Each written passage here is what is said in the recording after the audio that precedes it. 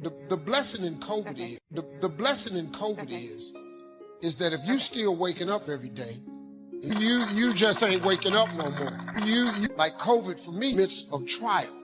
Now, look at this. How many like COVID for me?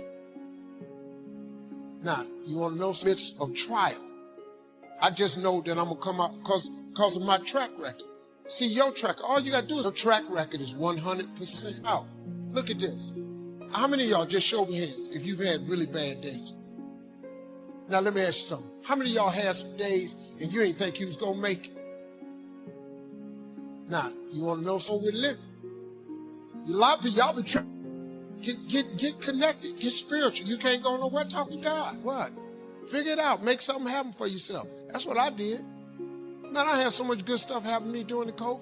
Got me some rest. Don't go nowhere. Thank you, Jesus. You know you we're living. A lot of people, y'all been tripping yourself out. Oh, it's the COVID. I can't go outside. Can't nobody go outside. Y'all stay in the house, learn something. Get connected, get spiritual. You can't go nowhere, talk to God. What? Figure it out, make something happen for yourself. That's what I did. Man, I had so much good stuff happen to me during the COVID. Got me some rest, lost me a little weight, saved some money, can't go nowhere. My wife quit shopping because she can't go nowhere. Thank you, Jesus. Thank you. It's absolutely necessary, and that's why I wrote the book. Because people only see the good part of you. It's like Instagram and Twitter. You never post a bad picture. You know, you pass up all them other pictures, you get thrown that. Yeah. Okay. Thrown that. Yeah. Okay. Okay. But who look good on camera and people who do amazing things only had amazing moments. And that's why we have so many haters. Because haters feel like it's not fair for you to have all the good times while I go through all the bad times. But the reality is we go through bad times too. Come on. We go through heartache too. Right. We go through disappointment. We feel bad. We get depressed. We want to give up. We want to walk away. But there's something down inside of you that keeps pushing you. I feel like Let's take a few minutes to talk about the importance of knowing yourself enough to be your best cheerleader. You know, when you thought you were doing what you were supposed to do and were misinformed? Who look good on camera. It's not fair for you to have all the good times while I go through all the bad times. But the reality is we go through bad times too. Come on. Didn't seem to help. Appointment. We feel bad. We get depressed. We want to give up. We want to walk away. But there's something down inside of you that keeps pushing you. I feel. A few minutes to talk about the importance of knowing yourself enough to be your best cheerleader. You know, when you thought you were doing what you were supposed to do and were misinformed, the times you thought you had it all laid out and it just didn't work, didn't seem to help, it didn't seem to change the end result. These are the times that, and there are two ways to use self. Learn from the fact that even though you're happen every so often, next time, acknowledge them, learn from them, remind yourself that you're bound to get better. Not the last one, the next one. Oh, that you have learned from your mistakes. You can do it better next time. You just have to until heal this time was because you did for messing up. Pat yourself on the tip, tell you that you'll do better next time. You have to rely on yourself. You have to have faith in yourself and your ability to figure out what works and what doesn't, what's right and what's wrong. You have to have the inner belief that everything you're doing for a doesn't, what's right and what's wrong. You have to have the inner belief that everything. You have to encourage yourself with future successes. Number one way to use self-encouragement, opportunities and study your mistakes. With your goals, your dreams, do it until. When you miss an opportunity, are unprepared for an opportunity, or suffer a setback while realizing your goals, when you miss out, you need to encourage yourself by immediately getting back into line. There's an old cowboy saying, fall off a horse 7 times, and you're a real cowboy. If you fall off a horse, get right back on. If you fall off track, get right back on. If you fall away from your disciplines, get right back to them. If you fall out of habit, get back into the habit. You need to encourage yourself by immediately getting back into line. There's an old fall off, and you're a real cowboy. If you fall off a horse, get right back on. If you fall off track, get right back on. If you fall away from your disciplines, get right back to them. Fall off, it may be hard. It may be hard. It may be a bit frightening. But get back on. Keep all suffer one of two pains. The all suffer regret. Discipline. I'm telling you, better wish for less challenge. Wish for less challenge. Wish for more wisdom. Don't wish for it to change totally. Rely on yourself. Doing something that you don't find challenging. Does it drain you? Does it drain you? What are you giving? Under their name we could put under. Will you lead? What will be different? Because under their name we could put under what has given us and how we live out. Will you lead before you turn it in? What has given us and how we live out is when our batteries run low. Before you turn it in. Rut. Seem like nothing you do is when sometimes you act like you're rut. Seem like nothing you do works out right. And sometimes it just seems like you just don't have the wherewithal or the will to do anything. That sometimes you act like you're punch drunk. You're just wading through, like just doing time day in and day out, looking at non-discriminatory television, anything that's on, just looking. And depressed, feeling powerless, feeling useless, and bored. What do? How do you get yourself out of a rut? How do you, when you know you can do more than what you've been doing and you're not doing it and you're discontent with where you are, you get angry at yourself. How do you get out of that rut? How do you motivate yourself? One of the things that we must do is that we must be involved in working on achieving self-mastery. You must work on yourself continuously. Never be satisfied with yourself. Always know that as you invest the effort and time on you, that's the greatest ability that human beings have above animals. See, a dog can't be anything but a dog. Tree can't be anything but a tree. Human being, you've got unlimited potential. You can put effort on you, and by concentrating on you and developing you, you can transform your life wherever you are right now. So you want to work on yourself. You want to read books that inspire you and motivate you. You want to listen to tapes over and over and over again. And I suggest that you listen to tapes when you first get up in the morning. You want to control the spirit of your day. When you first wake up in the morning, your mind is operating at 10.5 wave cycles per second. That's when the subconscious mind is most impressionable. Whatever you hear in the first 20 minutes when you wake up, that will affect the spirit of your day. When you listen to tapes, listen with relaxed belief. Believing that this can happen for you. And by listening to them, listen to them over and over and over again, and you will get a breakthrough. You can listen to the same tape for months, and all of a sudden, you hear something you never heard before. It'll have a special meaning for you. Or read the same book over again, and you find some special insight. You said, I can't believe I didn't see that the first time. So you want to be involved in developing yourself. Most people won't do that. Most people won't take that kind of effort and invest that kind of energy in themselves because they will fall prey to that conversation within. Oh, don't do that. You don't have time. You're too busy. You're too caught up in the rat race. Most people won't do that. Well, they won't take time to go to lectures. They won't take time to go to seminars. They won't take time to go to classes to improve themselves. And as you continue to work on yourself, you will begin to expand your vision of yourself. You begin to work towards self-mastery, and you will begin to see it reflect itself in all the dimensions of your life, your mental life, your physical life, your social life, in your relationships, your monetary life. So concentrate on developing yourself. Final rule. It's called pet a cat when you encounter one on the street. And it's the most personal chapter in the book. It's a lot about my daughter. And my daughter was very ill when she was a kid, but particularly when she was a teenager. She had a very terrible time of it.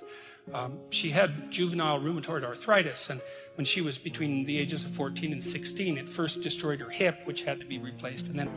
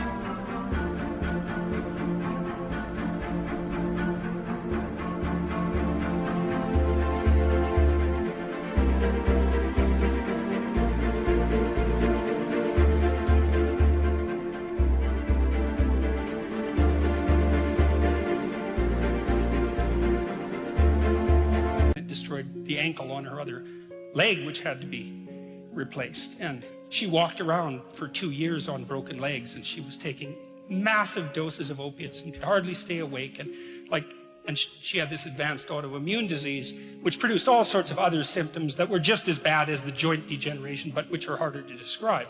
And so it's just bloody brutal. You know, and as a test of your faith, there's almost nothing that's more direct than a serious illness inflicted upon an innocent child, right? And so the chapter's a meditation on that, and also on, well, what to do in a situation like that, because everyone is going to have a situation like that in some sense, you know, because you'll be faced with illness in the people that you love and in crisis. And so it's a practical guide to coping with those sorts of things. Like, and one of the things you do when you're overwhelmed by crisis is you shorten your time frame. You know, it's like you can't think about next month. Maybe you can't even bloody well think about next week, or maybe not even tomorrow. You know, because now is just so overwhelming that that's all there is. It's like, and that's what you do. You cut your time frame back until you can cope with it. And if it's not the next week that you see how to get through, then it's the next.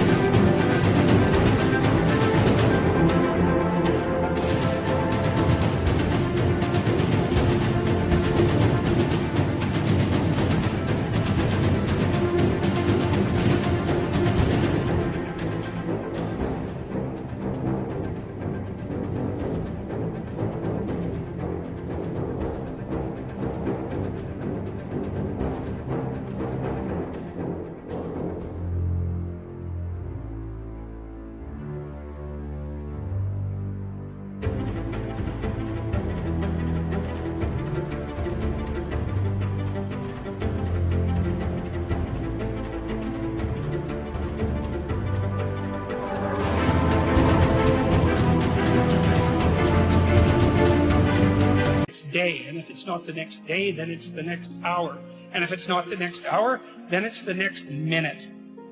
And you know, people are very, very, very, very tough, and it turns out that if you face things, that you can put up with a lot more than you think you can put up with, and you can do it without becoming corrupted.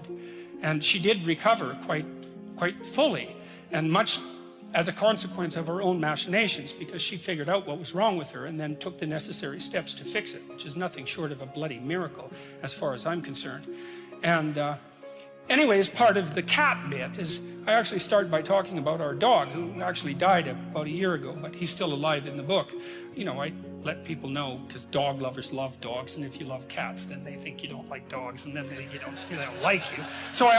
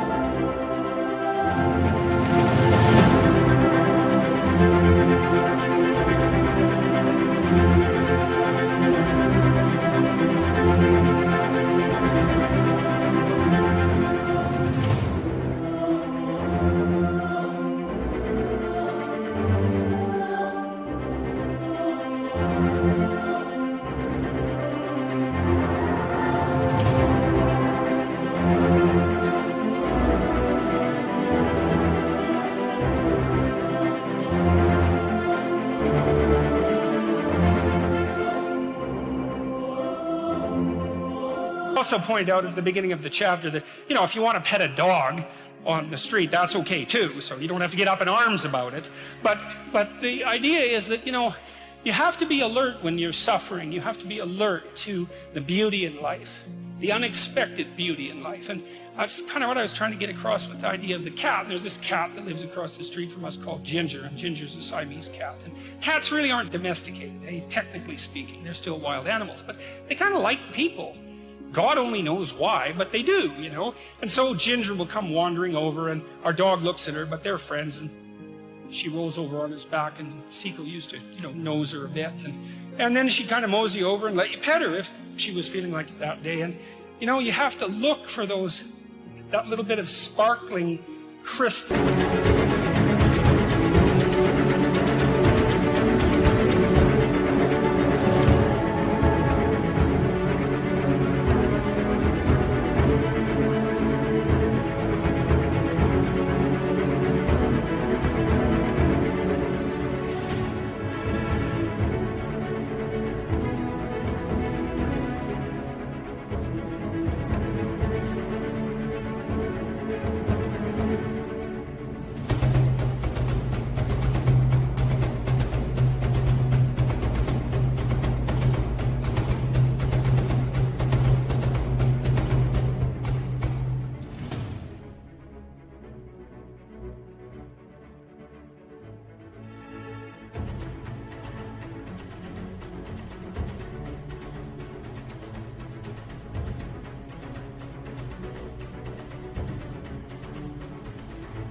In the darkness, when things are bad, you have to look and see where things are still beautiful and where there's still something that's sustaining. You know, you narrow your time frame and you be grateful for what you have, and that can get you through some very dark times.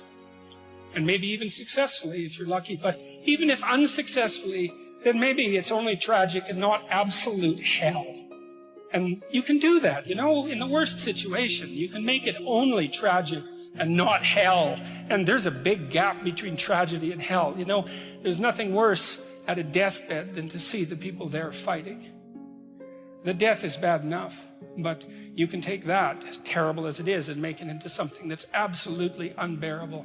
And maybe I think, and this is sort of what I closed the book with, is this idea is that if we didn't all attempt to make terrible things even worse than they are, then maybe we could tolerate the terrible things that we have to put up with in order to exist. And maybe we could make the world into a better place, you know, and it's what we should be doing and what we could be doing because we don't have anything better to do. And that's what the book is about. And that's the end of 12 Rules for Life.